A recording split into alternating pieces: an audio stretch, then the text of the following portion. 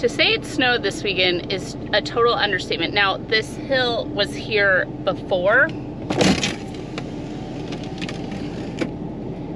I have lost the neighbors, completely lost them. A lot of this had gone. And then Aaron cleared this several times this weekend. And now it is inches, probably 6 more inches of snow since yesterday. So we are headed to town.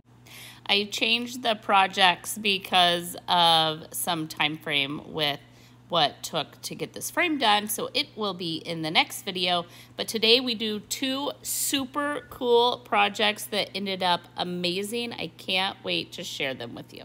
Welcome to Modern Homestead Alaska. We are Aaron and Jessica Milnes. We are building a modern homestead outside of Wasilla, Alaska, with the help of 3 of our children.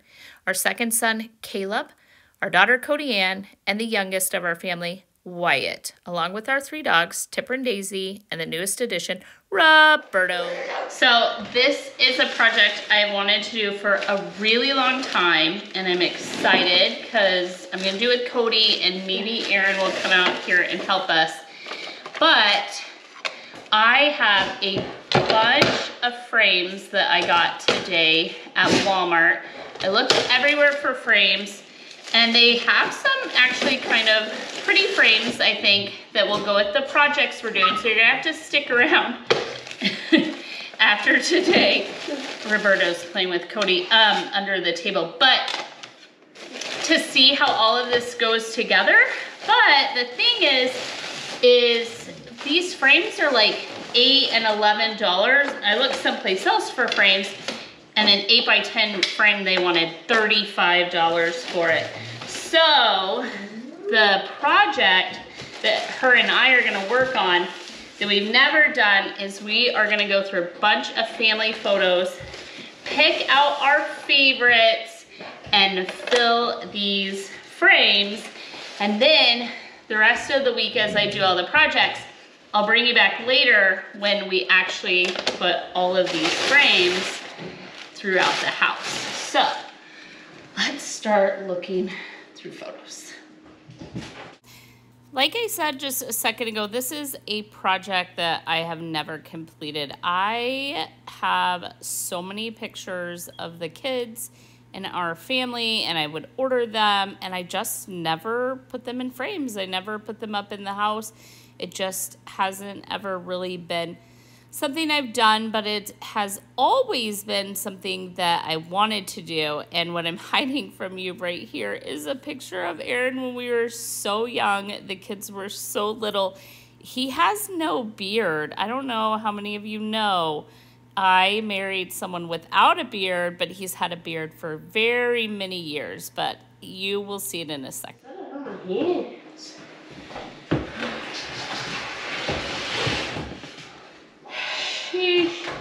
All right, girl. That entire giant box is family photos, and later on, that's also the project that I needed to work on the office. But look at the handsome man I married. Who's real cool? G-Mom, look. Now, how does it? And that's Gita.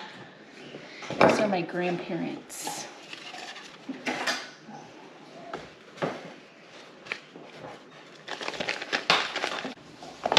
Aw, Aaron, who's this? My princess. She is the cutest little girl. You're so beautiful now, but oh my gosh. Melt the heart. OMG, guys, this is when I got a spanking. This is when I got a spanking. Because she was being bad? No, I cut my own hair. Oh. I remember doing it, you know that? That's like, it's like so faint, but I do remember it. It was the day before Hannah's wedding. And Mom spanked me. It's so ridiculous. I didn't need a spanking for that. Just don't do that next time. I don't know if you got a good laugh at it, but she is seriously my favorite person to hang out with. She has her dad's personality, and is such a dry sense of humor. But going through these family photos with her is hysterical. Her comments throughout the night on all of them almost killed me. Yes. Why does he look 90? She is so mean, Erin. No, for real. Like, I was like, he's so related to Dad, but I don't know who it is. I feel like he should bring back the overalls.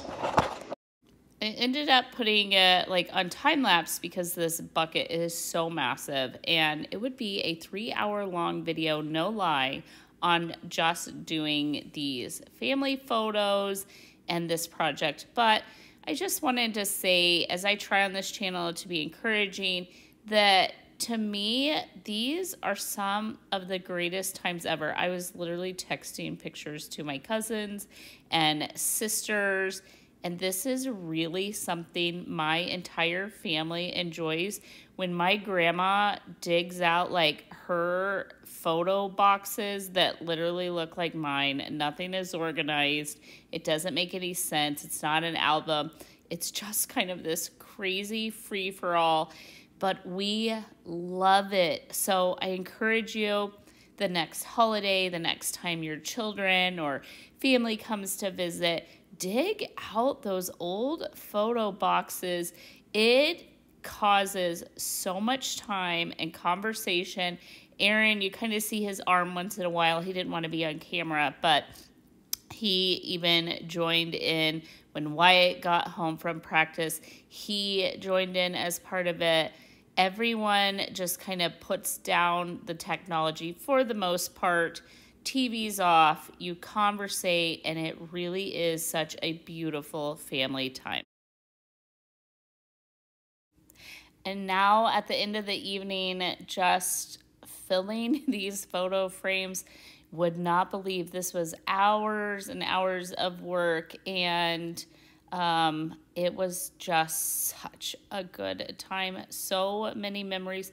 That's even our bull. We framed a picture of Mikey, our African bull that we had, and just, oh, what a beautiful time. You guys, if you have been waiting and holding on to those pictures, I encourage you.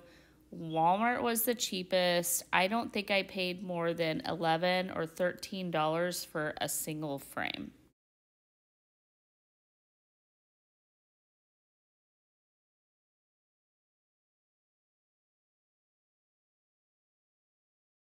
And then that same evening, I put together their Valentine's gifts. I sometimes just do a box of chocolate, but this year I kind of did a little special something for everyone home.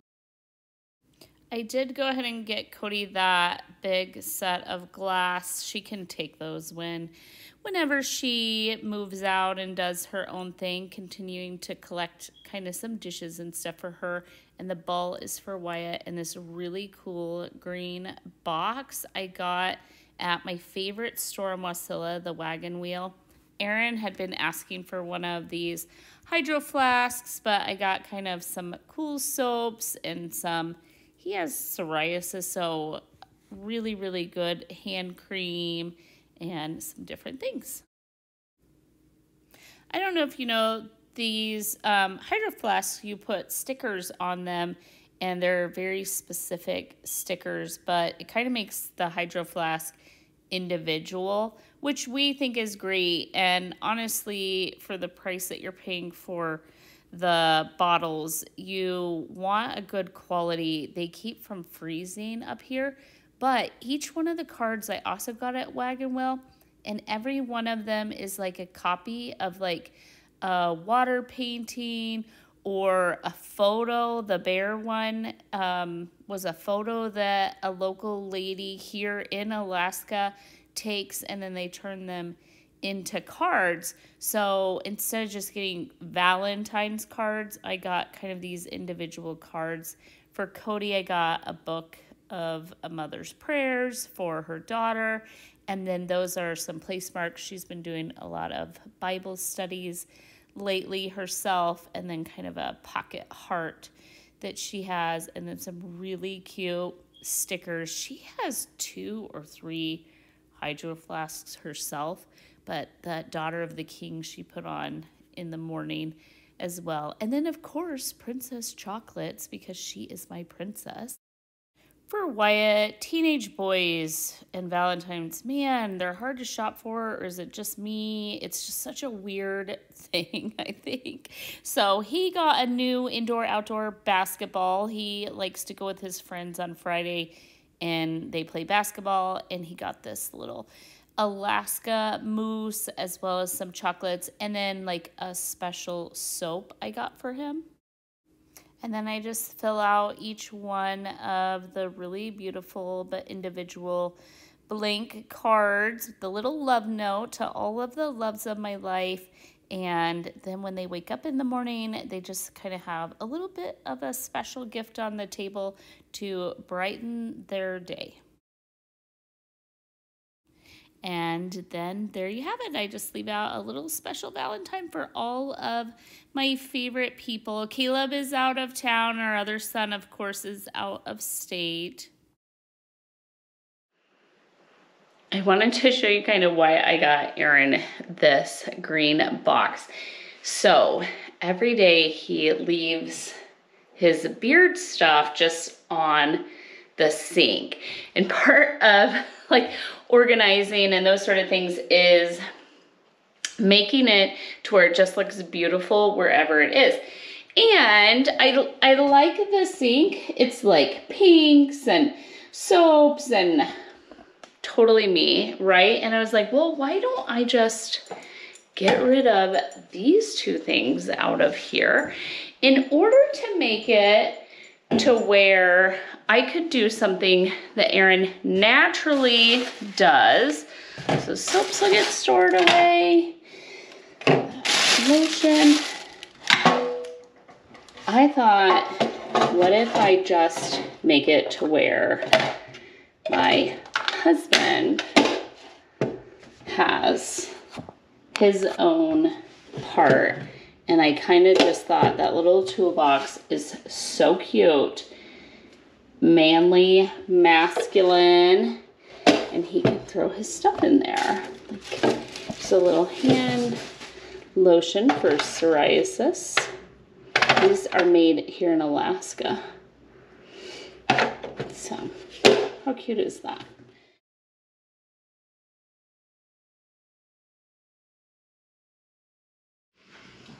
So I want to build, these are going to be like really, really big wall sconces for the giant wall in the living room.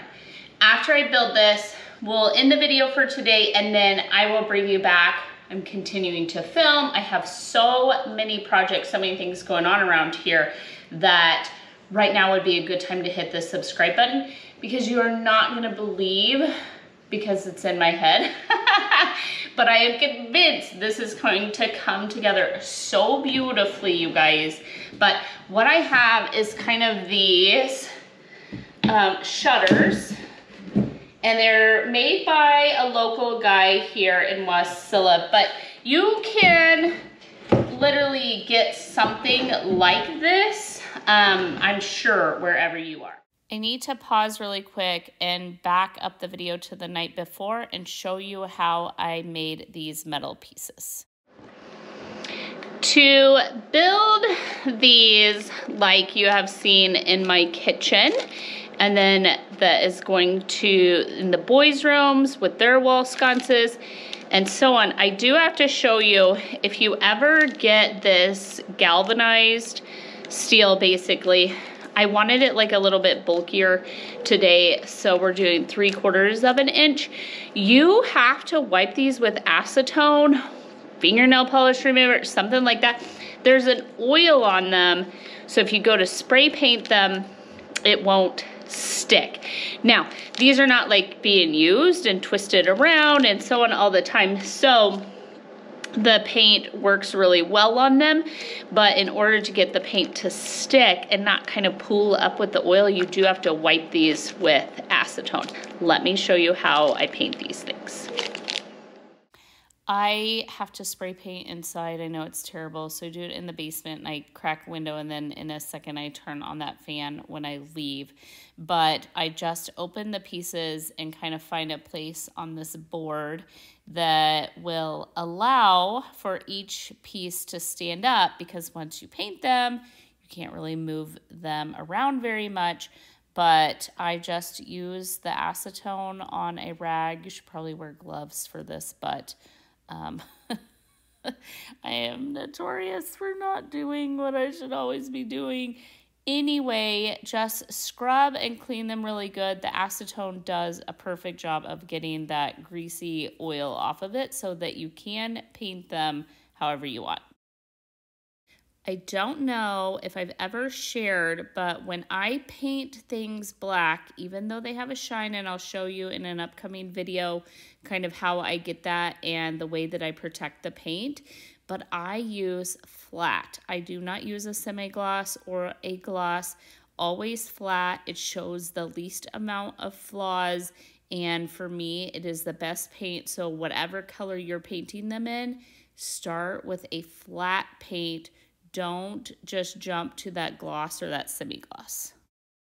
Okay, now we're back to the project, and we'll use these pieces to build the sconce. Gonna be perfect, but I want to find the center. So 11.5, which will be 5 3/4. So 5 3/4. So that's the center that way. And then, okay. So.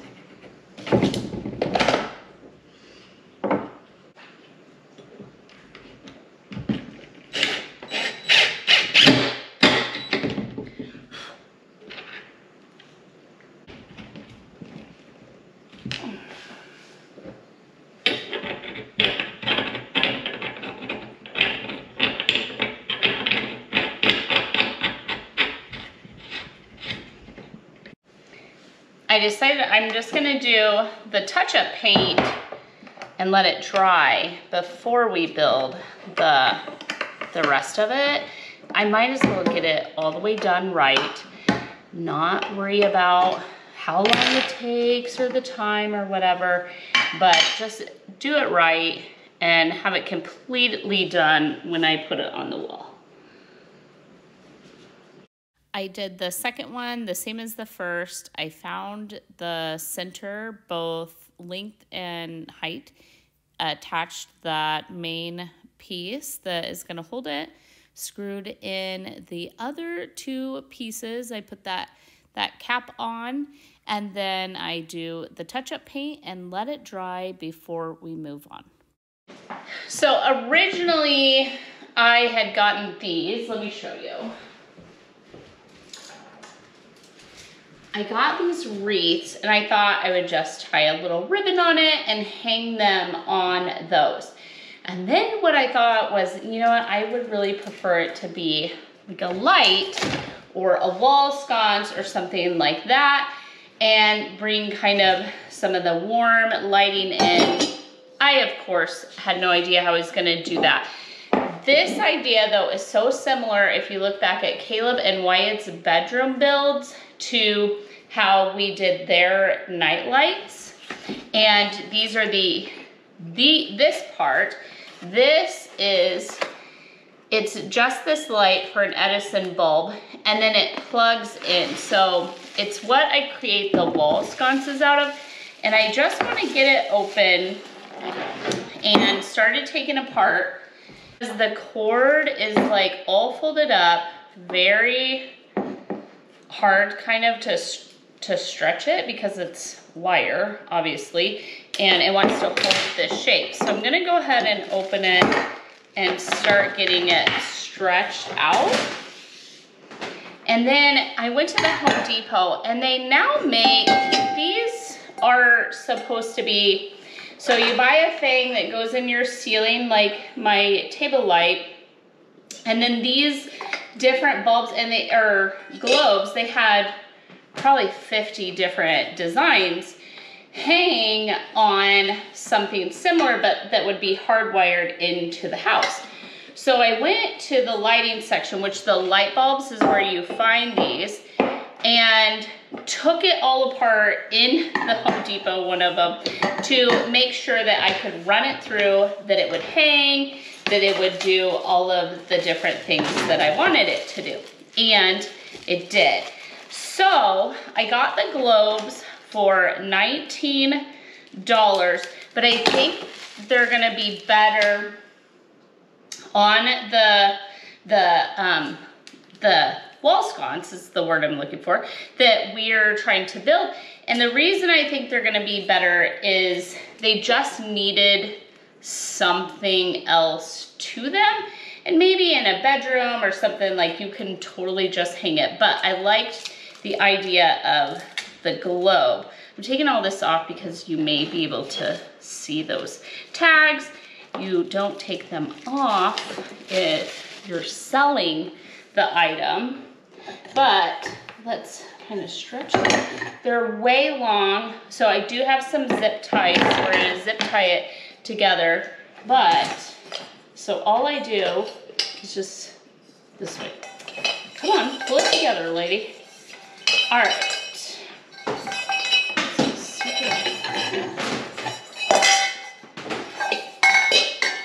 And that's it. So this is gonna wrap around that pole. And so let me get all the tags off, get it all cleaned up. All right, so I did get it figured. This one we're gonna do opposite because it plugs in on the other side. So let's get this stood up. I wanted the globe to hang about halfway down, and so these are 60 inches long, so I found 30 inches and just used a piece of tape in order to mark that, and then I can start winding the cord around the pole or that steel that we used. And then it takes some time, but I just wrap it around the pole and then run it through the back. The cord fits perfectly through there, and use a zip tie to secure it. I'm not generally super impressed with myself, so these are gonna go in the living room. You'll have to stick around because we have an entire makeover to do there. Obviously, I've redone the entryway again, just changed some stuff, moved some stuff around, and I have to fix some paint in here, bunch of other stuff, but I cannot wait to show you that area. But we did a couple really cool projects on this video, so that you'll have to hang out to see what we end up doing with all of the family pictures. But you guys, look at those. So they're gonna hang, and if you imagine a big mirror in between them, but those are going to be like the night lights in the living room near, I'll just show you. They're gonna go somewhere in there by the fire, and these will be so beautiful in the evening. I love the yellow lighting. I do that, so that's over my table and my like breakfast nook area, so that in the evenings it kind of gives like the feeling and the look of like warm lighting, candlelight, fire, those sort of things. So I think they're beautiful.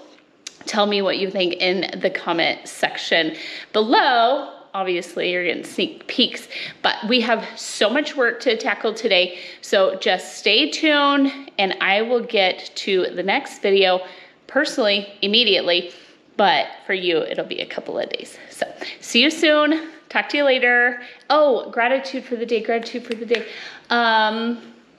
You know what? It has snowed so much, like 6 additional inches, and I'm literally grateful for winter because we have so many unfinished winter projects that when we start thinking about the garden and spring and all of those things, it kind of was causing anxiety, but now that it just keeps dumping snow on us, it's a reminder that we have plenty of time to get all of the inside projects done. So make sure you stick around, and I will see you in the next video.